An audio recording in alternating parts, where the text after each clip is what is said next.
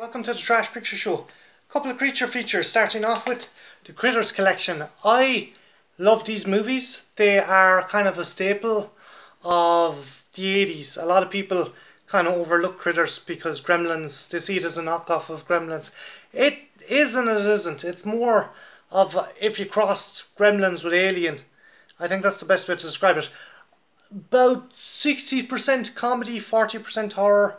Essentially, these creatures called the Krites come to Earth, and they're these small carnivorous kind of balls of fluff that eat people, and they're followed by these two shape-shifting bounty hunters who have to destroy or capture the Krites.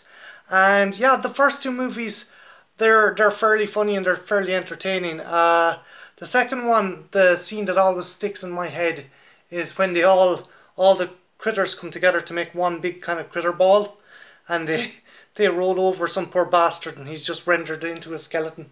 3 and 4, while not as good, they're still pretty fun, and you got a bit of star power. In 3 you have Leonardo DiCaprio in one of his earliest roles, and in Critters 4, which is a total parody of Alien, you have Brad Dwarf, and it's set in space. So yeah, good fun, and if you have a couple of beers with your mates, well worth to check out. Next up, we have Razorback. Razorback's awesome. It's an Ozploitation version of Jaws. It's set in the outback, and there is this rampaging Razorback boar that's about the size of a rhino, just decimating everything.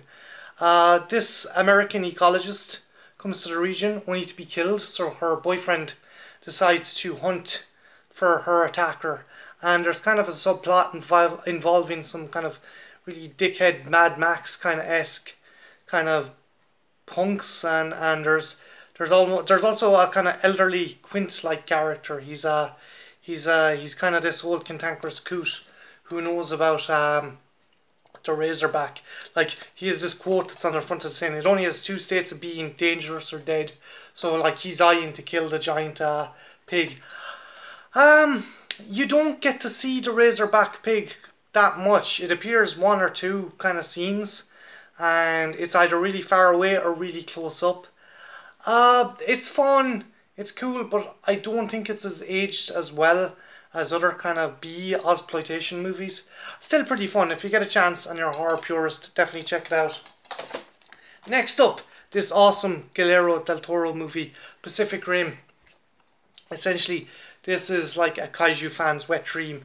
It's set in an Earth where kaiju come through a spatial breach in the Pacific Rim, and it's up to a bunch of operators who fight in giant robots called Jaegers to stop them. Fantastic cast: Idris Elba, Charlie Hume, Charlie Day.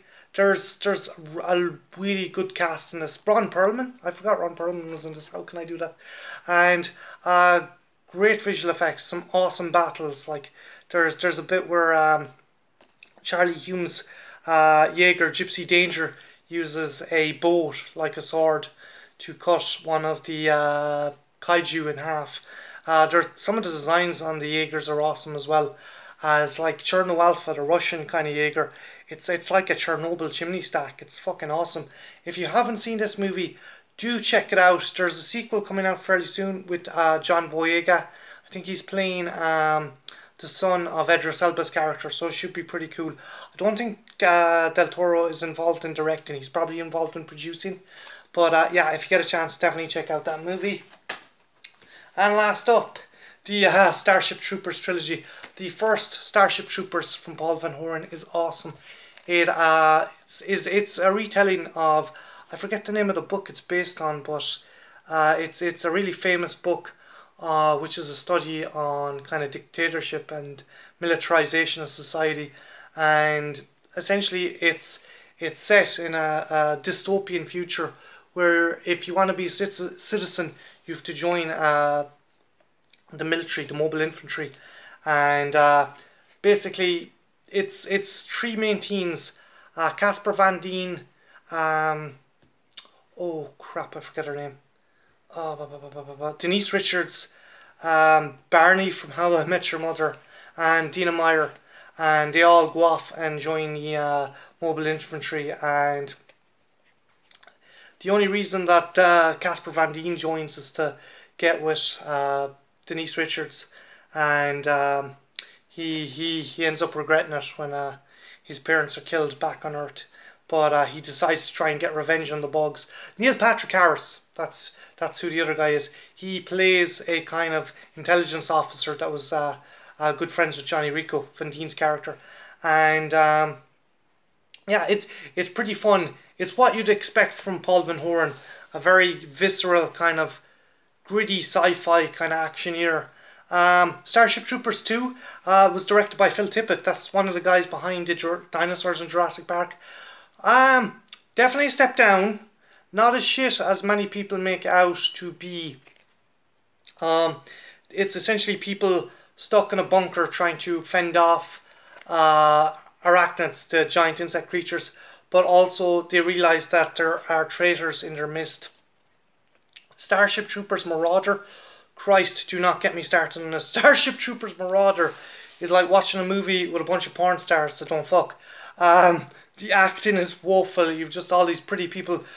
Casper Van Dien really needed money because he returns, and Jolene Bullock from Enterprise is there with her massive lips to spout exposition. It's fucking woeful, guys. If you can get the trilogy in a cheap, get it on a cheap.